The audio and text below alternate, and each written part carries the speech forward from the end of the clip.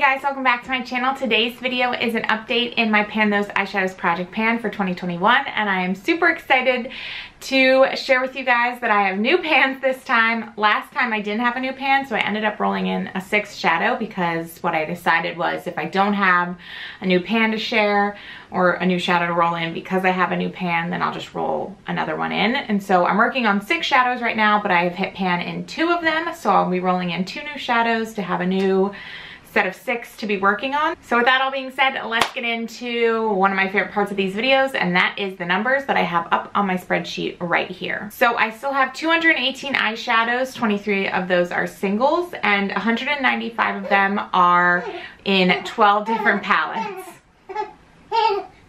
You can hear my little man down there. He's having a good time looking at his toys.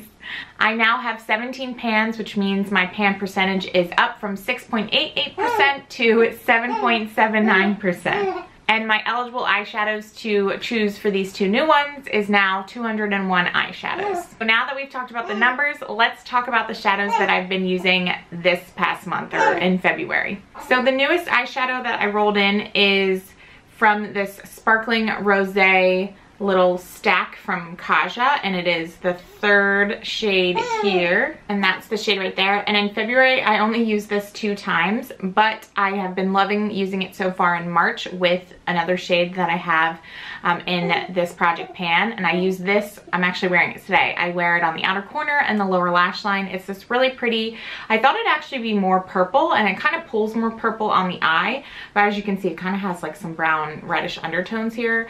But with the shade I'm pairing it with, which you'll see, I feel like it definitely pulls more purpley, which I really like, and it has a nice little shimmer to it. It's a really easy shadow to work with, so I've been really enjoying working with this. The next shadow is from my ColourPop So Jaded palette, and I actually hit pan on it. I was working on this one right here called Diamond. I used Diamond an additional 12 times to hit pan on it. So I really like this one. I wore it all over the lid a ton, layered just on its own or under some other eyeshadows. And sometimes, sorry, he's just like, he's talking up a storm, aren't you? Looking at his toys. Or I'd sometimes wear it in the inner corner too. Super pretty shadow, Super Shock Shadow formula, so it was pretty easy to get through. And now I have a pretty decent sized pan in it. Next is this shade right here. This is Roxanne from the Jaclyn Hill Morphe palette volume 1. I used that shade only twice this month actually. I ended up just not really grabbing for it. It's a really pretty like rusty brown shade, which I'll swatch for you right now. I really do like it. I just for some reason was not drawn to it this month, and so I only wore it those 2 times, but I definitely will continue to focus on it. It's definitely one that I tend to put more in the outer corner or lower lash line just because it has a darker look, but I have worn this all over the lid, which I really like as well. Next is another one from a Jaclyn Hill Morphe palette. This is volume 2, and the shade that I've been working on is I'm In It, which is this one right here. I love this shade. It looks white in the pan, but it pulls like a really purpley pink on the eye. You can kind of see it in that swatch there. So I've been wearing I'm In It all over the lid and then putting the Kaja shade in my crease and lower lash line, and that's been super cute. For this I'm In It shade 6 times in February. And then the last 2 shades come from my Urban Decay Naked palette. And the first one is this shade right here called Naked, and I, as you can see, hit pan on this. I used this an additional 17 times in February to hit pan.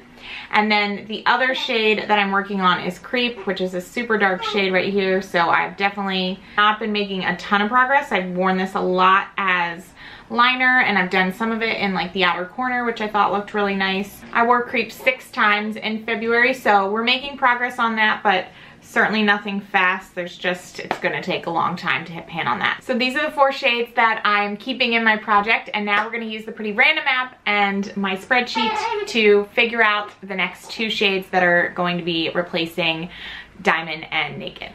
Okay, so in the app I have 22 through 222 because that's the spreadsheet rows. And I'm gonna hit randomize, and 201 is the shade selected. And then the next shade I'm going to do is $157. So number 201 also comes from my Morphe Jaclyn Hill Volume 2 palette, and it's the shade right here called Drama Queen. Oh my gosh, I'm super excited about this shade because it is going to pair, I think, perfectly with the Roxanne shade. And so I'm super excited that I added that in, especially because too it's a shimmer, which I feel like I needed because I have like 3 pretty much matte. Number 157 comes from my Alamar Spanglish palette, and it's the shade right here, Moy Excited. That's a super pigmented orange shade, which I think is going to be really cool to add to this combination as well. And so that is my new 6 shades to be working with for March, and I'm super excited about the combos that I'm going to be able to make with these. And I'm excited that I have a new palette in the mix too, because I feel like I always seem to select the same ones. So these are the 6 shades that I'm going to be working on in March, and I'm super excited to be doing so. I hope you guys enjoyed this video. Thank you so much for watching, and I will talk to you in my next one. Bye.